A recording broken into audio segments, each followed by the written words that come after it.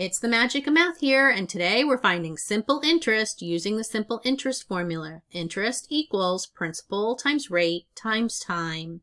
Here's our math question today. Paloma opened a savings account with a deposit of $750. She earns 2% simple interest per year on the account. We're asked what will be the total amount of money in dollars in Paloma's account after 1 year if there are no other deposits or withdrawals. So it's your turn. I'm going to ask you to pause the video, do your best work, and then come back to see my solution. Welcome back. So let's go over what we're given.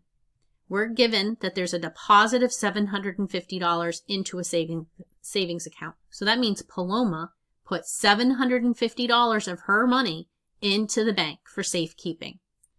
Then we're told that there is a 2% simple interest per year. So that's the interest rate that the bank is going to give her for holding her money. We want to find the total amount of money in her account after the time of 1 year. She's not going to put any other money into the account, and she's not going to take any money out. So we're going to use the simple interest formula because we're told it's simple interest, meaning it's a one-time interest payment.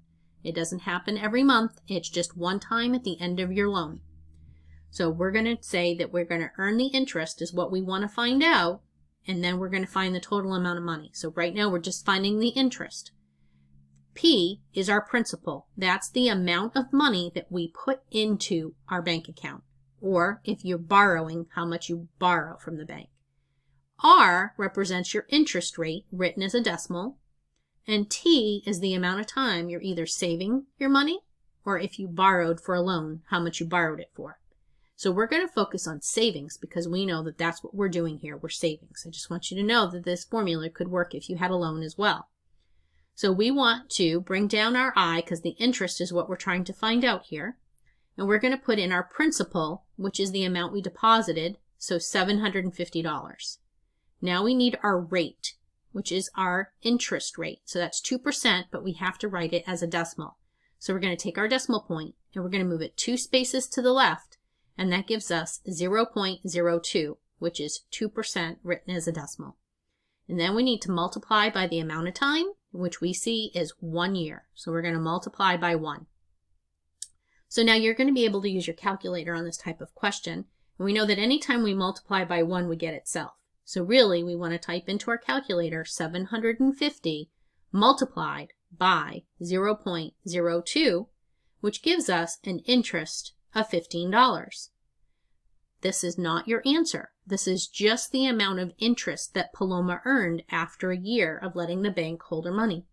We were asked what was the total amount of money in her account at the end of the year. So she doesn't just have $15 total. She had put $750 into her account. So the total amount of money is our $750 plus our $15. So $750 plus the $15 interest means that after a year, Paloma now has $765, and there is your answer. The total amount of money that Paloma has after saving for a year is $765.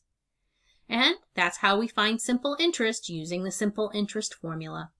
I thank you for joining me today at The Magic of Math, where we continue to master math one video at a time. I hope you have a great day and come back soon.